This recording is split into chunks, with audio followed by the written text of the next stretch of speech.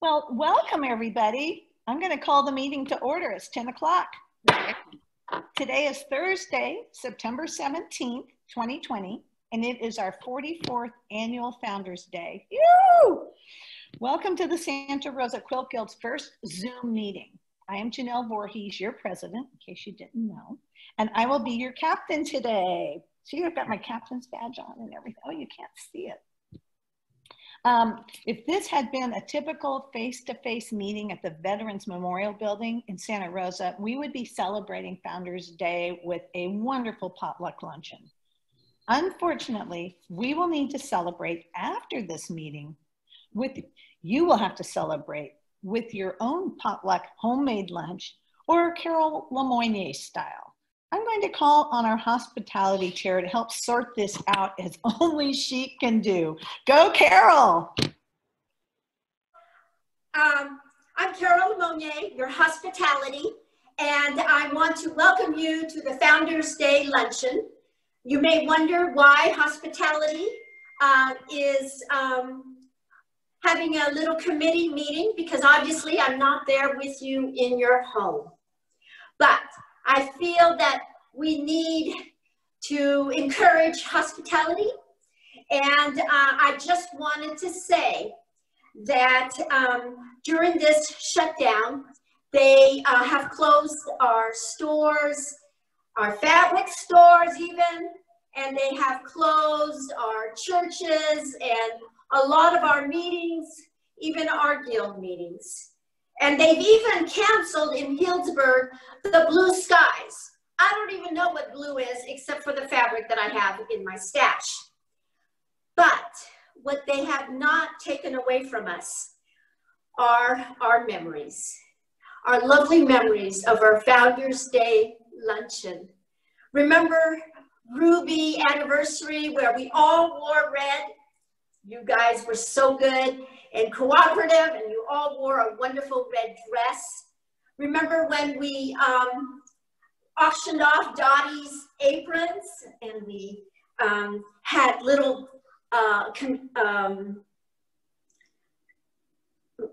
table runners and things like that, that were little aprons. And then Vicki last year, I think, did the balloons. We've had great times with the Founders Day Luncheon. So they can take away a lot of it, but they cannot take away our memories. And I also want to invite you for this Founders Day Luncheon and remind you what we did at Founders Day Luncheon. And so I'm going to switch the camera and remind you what it is that we did. Because as you watch this meeting on Zoom, don't forget, you've got to have 2 plates, right? So here we go. And on the first plate, you have to have at least 3 different types of lasagna, 2 different kinds of chicken. You've got to have some sushi, and maybe Elaine will bring that dip, cheese, everything. Fill that plate and eat it. Oh, and don't forget the desserts. Yes, as big of a plate of desserts with cake, pie, strawberries, chocolates. No one will know. You will be home, but you will be enjoying what we did.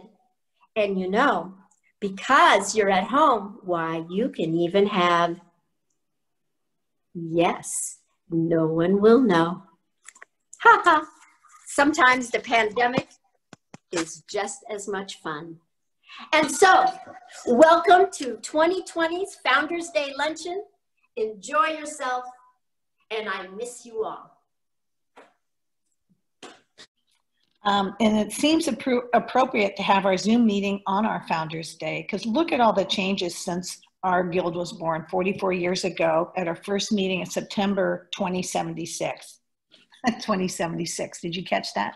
1976. Here's a photo of our first meeting showing our founding members. Okay, I'm going to try sharing that, but if we've got a problem with Zoom, it may not let me share anything. So let's try that and see what happens. I'm going to go to my main screen here and see if it works. Oh, they're working this time. Okay. Okay. So in the back row, left to right, is Betty Shannon. She was the liberation chair. That's food and drinks. Wynn Riddell was the activities director, and the gal in the red shirt next to her was Susie Bertolini, secretary treasurer, and Madeline Cahill was the first president. In the front row, I think you'll all recognize, or many of you will recognize, Dottie Zager. She's the first one on the left in the front row. She was historian and parliamentarian. Then there's Bobby Sandariva, who's a librarian, and Joyce Sharp, who is a membership chairman. And they called them chairman at the time. Now we call them chair people or just chairs. We have many past presidents with us on Zoom today. Thank you for all your work and paving the way for our wonderful guild to prosper and expand to 286 members. Let's go to safety. Safety first. Let's begin with a few safety tips and housekeeping items. Am I still on the screen where it shows everybody? You'll want to go on speaker view to see you spotlighted. If people are on gallery, then they'll see everybody. Okay, so I have to do that? No, you are spotlit and I see big view. Okay, because I can see a lot of people and I'm an inch big. Number one, you don't need to wear your mask for this meeting if you're viewing it by yourself. Number two, look around for your nearest exit. Number three, locate your restroom. It should be off the highway, either to your left or to your right. And hope you didn't forget to bring this. Just kidding, but I hope you remembered. Make sure your beverage is in a tight-fitting container. I'll show you a few examples. No spills allowed. Number five, during our flight, we will mute all of our passengers, so the background noise will be kept to a minimum. If we call upon you to speak, we will unmute you and your picture will appear on everyone's screens. And that means everyone's screen. And everyone will be able to see you. Please make certain your camera is appropriately situated so your face will appear.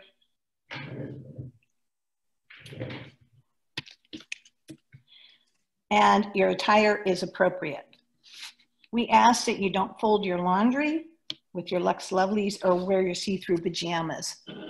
Thank you. We'll teach you more about this in a few minutes. We anticipate this flight to take approximately 45 minutes, so sit back, fasten your seatbelts, and tighten up. It's going to be a fun ride. If you have any questions at the end of the meeting, please send them to me and I'll respond later, much later.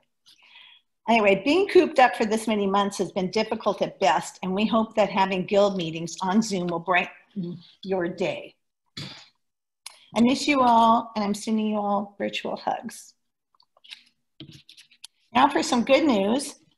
Ann Nolan has volunteered to be our new committee chair for Zoom, and she will handle Zoom training and all Zoom-related activities, plus behind-the-scenes production, helping me run this meeting smoothly. Ann's team includes Justine Lott, Elaine Tucker, and who else do we have? Well, I've got Linda Hooper down here too, and Linda Hooper.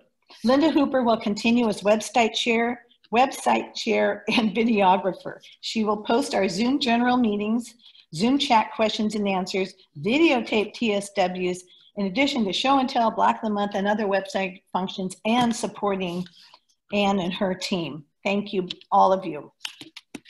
So thank you, Linda Hooper and Ann Nolan, for working together and providing us with Zoom training in our Zoom meetings. And each meeting will be recorded and placed on our Santa Rosa Guild website, with the exception of speaker meetings, unless we get permission from our guest speaker.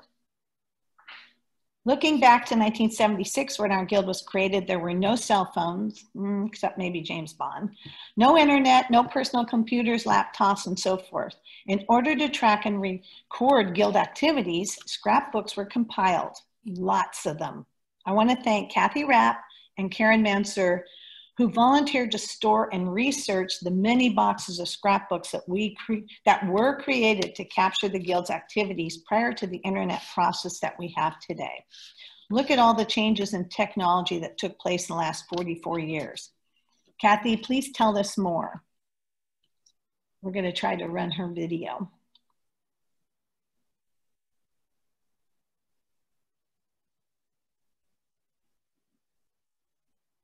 I can see Anne is working on it.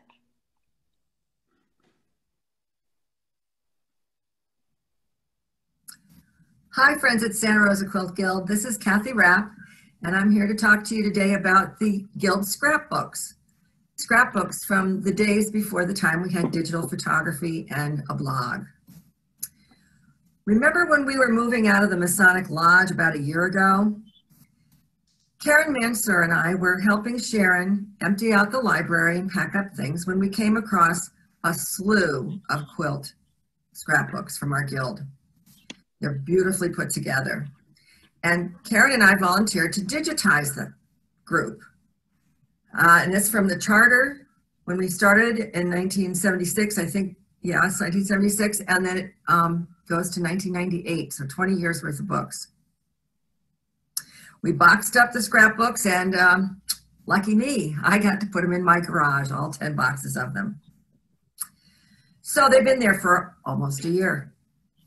So meanwhile, a year ago, I contacted Shutterbug and to see if they would scan them for us. And they said, oh, great, we can do that, no problem. This is how many we have, I said, and they said it would be $2,000. And I gulped, and that was the end of that idea. Then I kind of estimated how long it would take to scan them if, say, I did it on my home scanner printer, which is very slow, but it's nice to have at home. And I figured it would take about 200 hours. And I thought, I'm not up for that. One of our other members was going to give it a try, but then she realized that it was going to knock out her scanner because it was just a home scanner. It wasn't up to the task. So that was kind of the end of the digitizing idea. And then after a while, I thought up, well, gee, if you go to like UPS or back in the day FedEx when they were open for scanning, or Office Max or Office World or Staples, you could do it on a big professional machine, you know, a big copier, like an office copier from an office. And that was, it might take about 100 hours of standing there in front of the machine. And I thought, I'm not up for that either. But if you are, let me know, because I'll gladly send you the scrapbooks and you can digitize them. I think that would be a great idea, because those scanning, the costs are so small per page, something like 5 cents or something. So meanwhile, along comes the pandemic. And it's been about a year, and so I'm looking at these scrapbooks and thinking, oh my goodness, it could be another year. I hate to say it, until we're all together again. Because Karen really thought, and I did too, that it would be great to take these and put them out on a table, and you could look through the pictures and see people back in the day, and you could see their show and tell and how quilts have changed over time. But I don't want to wait another year to be able to do that with you. So we've made some decisions. The board has been involved absolutely in all of this. And so the decision was that the first scrapbook or two will be archived in the Guild library, and Sharon will have them, and I assume they'll be available for checkout. You can see, well, if you haven't already, because it will be shown in this meeting, will be the first picture of the Guild. But it's fun to see people back in the day.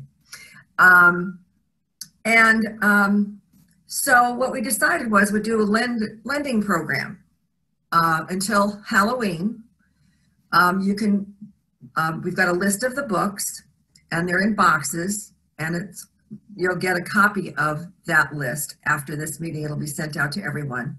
And if there's a certain year or group that you'd like to see, I'd be glad to send you, or hand off to you with 6 feet of distance, a box or two, so that you can take a look at them and see what was going on at a particular time. So we do have the timeline, as I mentioned. It's Halloween that we want to be get this tied up and done. But if you're interested in looking at the books, remember that the first book will be in the library and you can take it out. If you would like to see the notebooks of the scrapbooks of the Guild for those 20 years, just contact me and we can arrange a pass around. I'll get them to you. It's Kathy Rapp, and my email, well, all my stuff is in the roster, so you don't have to worry about it.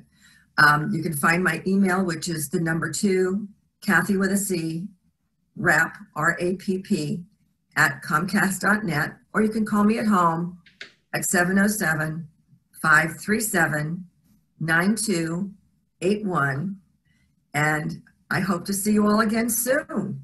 And this might be a nice diversion during our stay-at-home time. Take care, everybody. See you soon. Hi, friends. Thank you, Kathy and Karen, for all the work you've done on this project.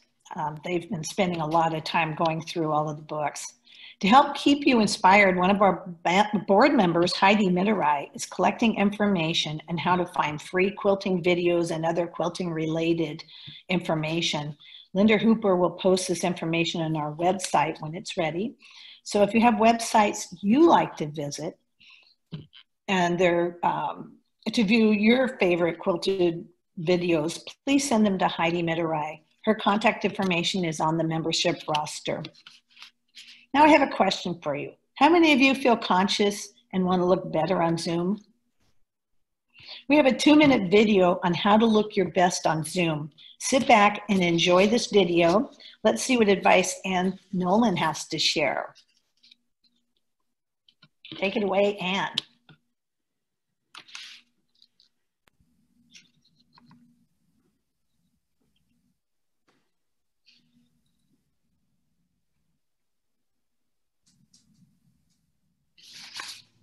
Hi, my name's Ann Nolan, and I wanted to share very quickly some simple tips that'll help you look good when you're on your Zoom call.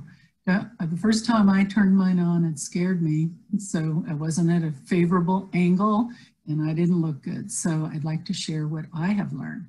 One is that light is your friend. The more light you have hitting your face, it fills in your wrinkles and you look a little younger. I like that. So remember, the light needs to be hitting your face. The easiest way to do that is to set up your computer or tablet or phone where you are facing a window with indirect light. It gives you great light. That's what I'm doing right now, and it doesn't cost a thing. If you don't have that, you can put a soft light, same thing, facing your face. A lamp with a shade on it will give you soft light. So that's the tip on the light, and you can, with your laptop or your tablet or your phone, you can put it on your camera and have it aimed at you and go around the house and find your best spot. My recommendation is make sure you can sit down there because standing will wear us out pretty fast. So the next tip, which is really important, is that you get your face centered in the camera. So I often see people show up, I'm going to demonstrate here, and this is what you see.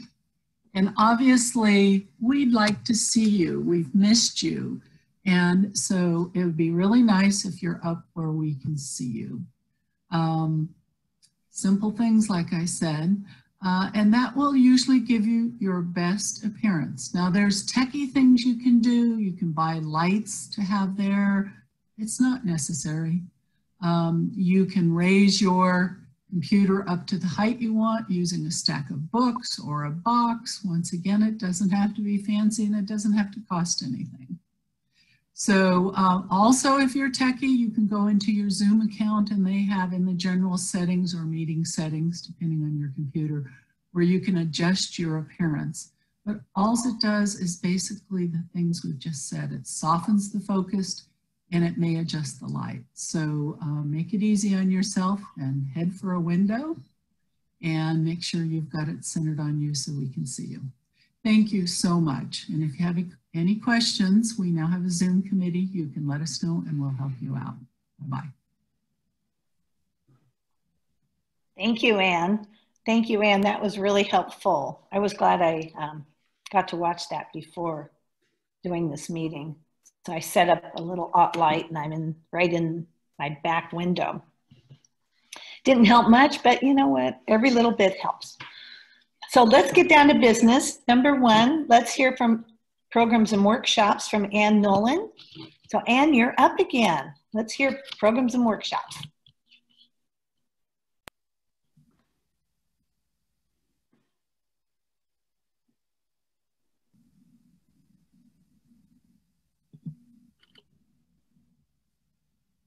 Hi, it's Ann Nolan talking to you about programs. I'm excited to let you know we're going to start having some programs this year, but we're going to have to do them by Zoom. So at our October meeting, which is October 15th, we're going to have our first presenter. It's going to be Julia McLeod from Silk and Salvage. And she's going to give a presentation called Where is the Cotton? She's going to talk about using other materials such as silk and wool and so forth for quilting and give us examples. If any of you belong to Moonlight Quilt Guild, she was the presenter for them in September. This will be a different lecture. We're not overlapping. And then in November, on the 19th, we're going to have a meeting speaker. It's going to be Carol Ziogas. And she's someone with a very interesting job. She travels to Japan and she buys fabric and imports it here. And she sells it out of her home studio in Alameda. So some of you may have discovered her. She usually has a booth at PIQF. And I have plenty of cat fabric in my stash that's from her booth. And then she will also be our first workshop the next day on November 20th, which is a Friday. We're going to have a class and she's going to be teaching Japanese oro stitching, which is very popular in the fashion world right now, but it's basically doing straight lines of stitching to add texture to your quilts. So she's going to be teaching that.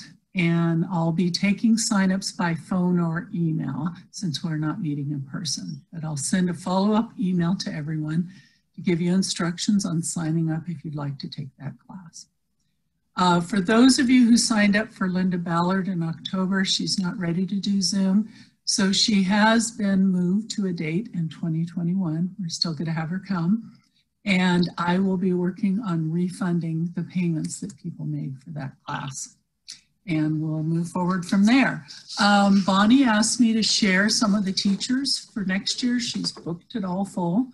And we're going to have a few teachers like Sandra Mullen, Lisa Thorpe, Jenny Lyon, Kelly Wiley, Yvonne Nietzsche, I hope I said that right, Lynn Wilder, April Sproul, and of course we'll have Linda Ballard. So more information to come next month.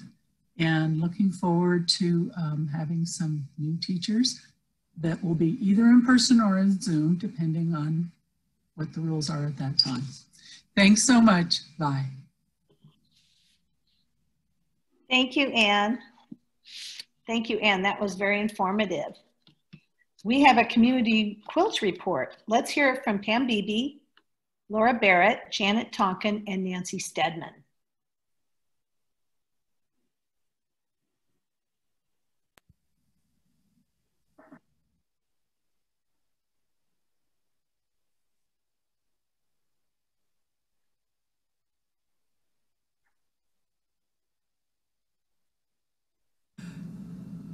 Good morning. I'm Laura Barrett, and this is Janet Tonkin, Nancy Stedman, and Pam Beebe, and we're all with Community Quilts. So it's good to be on the Zoom today and seeing everybody and being able to make our announcement. So we have a fun idea scheduled for next month. So Thursday, October 1st, is our last Quiltathon of 2020. And as we cannot meet in person, we decided to plan a virtual Quiltathon. So you're probably wondering, what is a virtual Quiltathon? So here's what it's gonna look like. Any member who wants to participate will do traditional Quiltathon activities in their home. They'll get a photo of themselves doing this activity, then they'll send the photo to Linda Hooper, and she'll organize it in a slideshow, set it to music, and then we'll play it on October 1st Zoom meeting as our virtual Quiltathon. I will be sending out an email that explains all the details, the contacts, everything you need after this Zoom meeting today. So don't worry, don't try to remember everything, just sit back, listen, and enjoy it. One thing we ask you is to read the entire email all the way to the end before you call us or email us with questions. Here are some details that will explain the virtual Quiltathon. What are the traditional Quiltathon activities, and will community quilts have fabric, supplies, etc. available? Traditional Quiltathon activities include sewing tops from kits or your own stash, using the envelope method before quilting the quilt, or quilting in the traditional manner and adding binding or turning the back to the front to make the binding. Sewing labels on finished quilts and delivering finished quilts to community quilts. Community quilts will have available kits to make tops, layered quilts that need quilting, and finished quilts that need labels. How do I get a photo of myself, and what is the deadline to turn in the photo? First of all, the photo needs to be of you doing a quilting activity. It is not a photo of you holding a finished quilt. Those photos go to show and tell. You can take a selfie or ask a family member or friend to take your photo. Please take the photo using larger frame. The deadline to submit your photo to Linda Hooper is Thursday, September 24th, in order to be a part of the virtual Quiltathon slideshow. Send your photo via email to Linda Hooper and put Quiltathon in the subject line. In order to make use of what community quilts will have available, please contact one of the following people and arrange a time for you to pick up. Pam Beebe, Santa Rosa, kits and layered quilts, NICU and larger. Nancy Stedman, Sebastopol, kits and layered quilts, NICU only. Laura Barrett, Santa Rosa, layered quilts, NICU and larger, and finished quilts to label. And Janet Tonkin, Oakmont, layered quilts, NICU and larger, and finished quilts to label. Wow, that was a lot of information. So again, we're going to follow up the announcement with an email with all the details, contacts, everything we said, and even a little bit more. So again, please read the entire email from start to finish before you call us or email us with questions. Now, how will you deliver your finished quilts? We have 6 locations where you can drop off finished quilts, and they are at Pam Beebe's house in Santa Rosa, at my house, Laura Barrett, Santa Rosa, Nancy Stedman in Sebastopol, Janet Tonkin in Oakmont, Margot Pitter in Healdsburg, and Heidi Mitterai in Sonoma. And last but certainly not least, if we were able to meet in person, the hospitality group would be serving us ice cream to thank us for our dedication in making quilts for our community. So please have some ice cream when you do your own virtual Quiltathon at home. And as you savor that ice cream, think about all your fellow quilters and all the recipients of the quilts. Thanks. I want to add a little bit. We've had a few questions about quilts coming in this past year. I want to thank you all for responding with many quilts. When I discovered I was down to about 40 NICUs, but now we have quite a lot. We also have reached some Valley of the Moon. Since we last met, I delivered 100 Valley of the Moon quilts back in April, along with a number of masks that they requested. Pam has delivered them to the NICU at Sutter. I've taken them to Memorial. Public Health has still wanted some. They aren't using as many, but they are still taking some NICU size. And the Emancipated Youth have also received a number of quilts from us. Right now, our biggest need is to fill up the Valley of the Moon quilts for next year. Those are lap size in the range of 40 to 60. They can be a little smaller because some of the kids are little. But these can also be more adult type ones. And I'll be contacting some of the other places in town to see if they have a need this year. And if you need batting or backing for your community quilt, you can contact Laura or me, Janet. Or Pam. We have flannel and batting and some large backings. So thank you all very much for supporting us. The end. Video and the team, very nice video. And did you see that beautiful quilt that was in the background? Oh my gosh, that was incredible.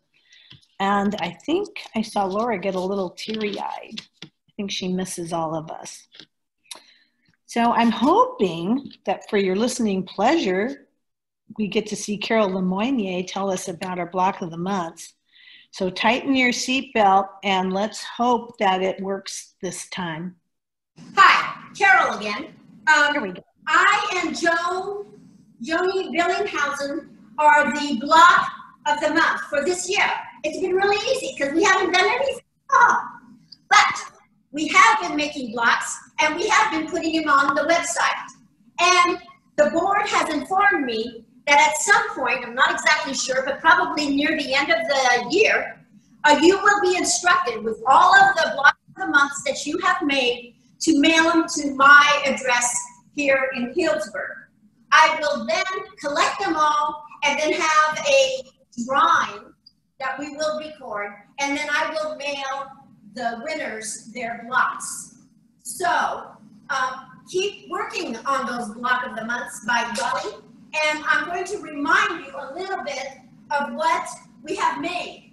Now, nobody knows this. You can make March if you want, which was the Irish thingamajiggies, or you can make April's tulips, or you can make this weird thing, which was the April block, I believe. It's 4 blocks, and it's kind of empty in the middle, but that's perfect to put in your perfect quilting or your applique if you want to. We've got butterflies here. We've got the 4th of July pinwheels. We've got April's basket or one of the month's baskets. September was the canning. You can some tomatoes.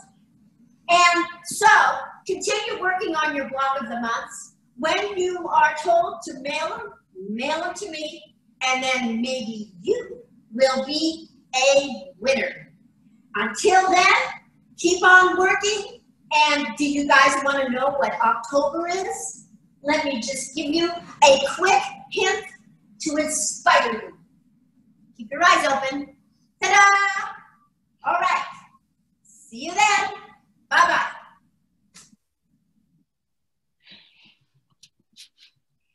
As only Carol can do. That was fabulous. Thank you, Carol. Let's see. Is anyone ready for a mystery quilt with Joni Billinghausen? This was one of the most requested items on the phone calling surveys. Take it away, Joni.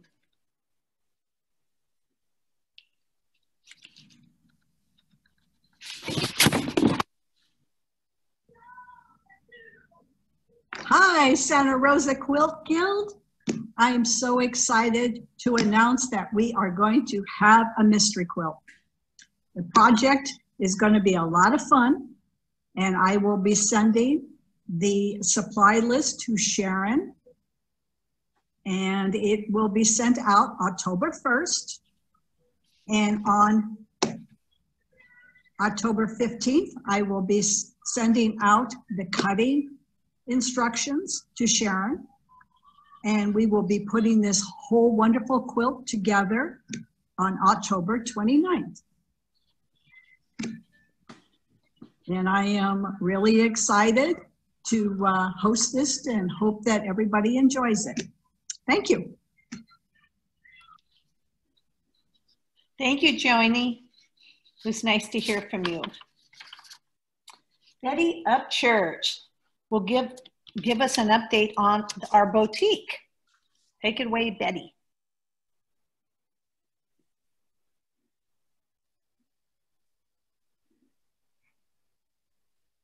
Hi, everyone. I hope everybody is okay and feeling well and enjoying all of this lovely hot weather. Today has been gorgeous, though. Just for my boutique report, basically, I just want to say that I have all of the threads available, and I actually have sold quite a few. People have come to the house, and I just let them go through and pick out what they want. And I have recently placed another order, so I have a little bit more. If you're wanting black or white, we're just totally out of luck because that is not to be had right now. I have the stencils. Those have been, people have come to the house and borrowed it, and all I do is get it out. They spread it out on a big table and pick out what they want, and when they get through, they bring them back. So I just, basically that was what I wanted to let everybody know, that it is available to you. All you have to do is place a phone call and or tell me what you want, and I either get it to you or you can come to my house and get it.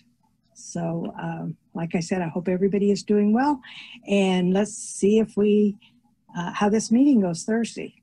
Hope it all goes well. Thank you, Betty. That was very nice. It's nice to know that we can still get things from the boutique.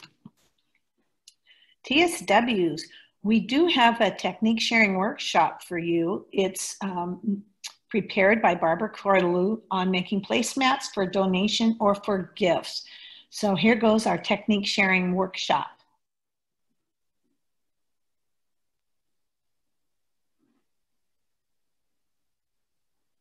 Hi, this is Ann Nolan from Virtual Quilters, and I'm here today with Barbara Cordelou.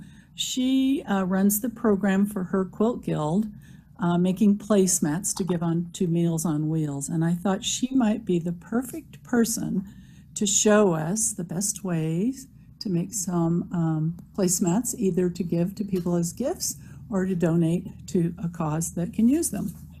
And here is Barbara. Hi, we're here today to show you how to make simple placemats, as Ann just mentioned. Anyway, we encourage you to make your placemats approximately 12 by 18. That's for our purposes. You can make them any size you want for your own purposes, but for the placemats for the Meals on Wheels, it works best if they're small enough to fit on a TV tray. So that a 12 by 18 is a good general size. It leaves room for the plate and the service on the sides. And the way we start this particular one is done with a 12.5-inch square, as we have right here. Then we have added 3.5 inches to either side in a contrasting fabric. It's kind of fun. These squares were donated by a friend, and it was hard. The challenge was, how will I finish it up? But I had lots of batik scraps, as I think a lot of us do. And I was able to kind of generally pair them up pretty well. I think these worked out well. I've got a couple examples here. And then once you have sewn these two together, that gives you the top, which is approximately 12.5 by 18.5. And to that, you want to add a piece of batting, 12.5 by 18. you have your top, and then a backing, which is again 12.5 by 18. And the way you want to make your sandwich is to put your backing face up, facing you. Then you're going to put your top face down on top of the backing, and then you put your batting on top of that. I pin it in the 4 corners, and then I leave about a 4 to 6 inch gap here for turning purposes, whatever it takes for you to be able to turn one. And then what you're going to do is sew all the way around the edges, leaving your gap here. And because of these piecing of the top part, they're sewn together in fairly small pieces. So I have done a stay stitch the width of the seam, just along there.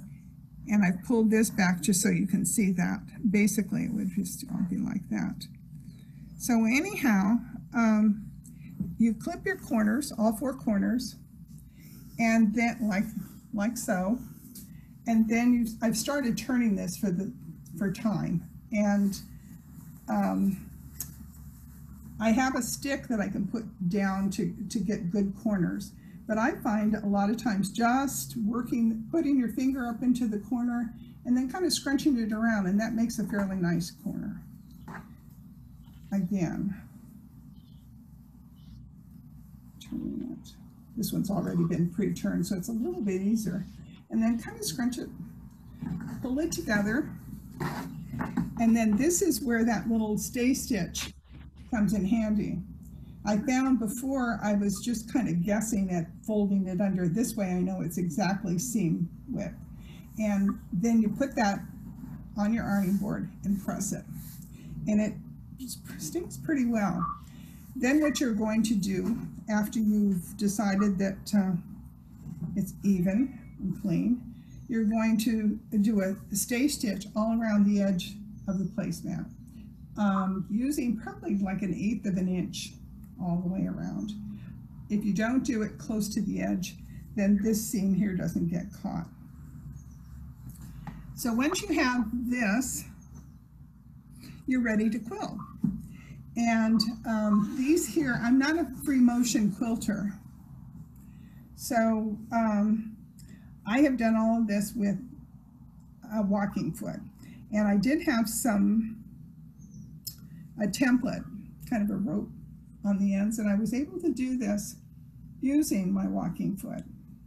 And I thought it turned out kind of nice, actually. I was proud of it. This one here, it's done exactly the same way these two are. But anyhow, these are some of the other squares, just to give you an idea of the colors and how pretty the batiks can be. They're not all perfect, but they blend nicely. And I'm ready to do some practice on free motion quilting. I had some of the girls from my guild took some of the quilts home, some of the placemats that had been done, and they practiced their free motion quilting. And this one here I thought turned out really well. It was done with ruler quilting, from what I understand. She did several of those. And also, I had some other examples. This one is basically the same pattern that we were working with on the squares, and it's just a square piece of fabric, an interesting fabric, and I've added contrast to the sides, and we proceeded to make it exactly the same way as we did the squares. And these are some more of them, just using different fabrics. This one here, we just added a little highlight in the center.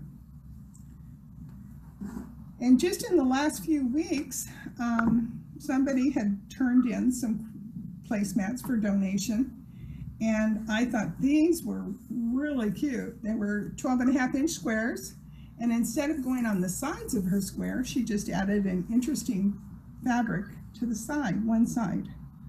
And she ran this one horizontal, this one vertical.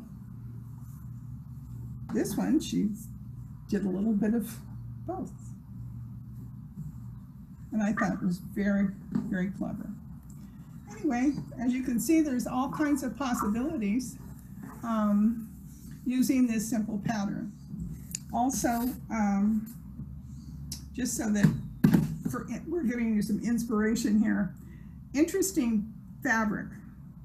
This one I thought was kind of fun. A cafe, street scene. Just add some nice green on the sides or gold, whatever. And it would make a nice, I think we did those last year. This is a panel, and I thought 4 of these would be really cute. And you could put all kinds of interesting fabrics trimming around to make a 12 by 18 placemat. Here's another square that was turned in. Last year, somebody had turned in some paper piece jack-o'-lanterns that she had gotten. I think it was in a block of the month, possibly, and she didn't know what to do with them, to put them together in a whole quilt. So she actually had some that she added contrasting fabrics and made some really effective placemats. This is another one with just interesting fabrics. And I think we actually used something like this to go along the sides. There was a donation pile of fabric, and it looked like it was printed at, can't think of the name of the company that does the printing of fabric. Spoonflower. Spoonflower, that's right.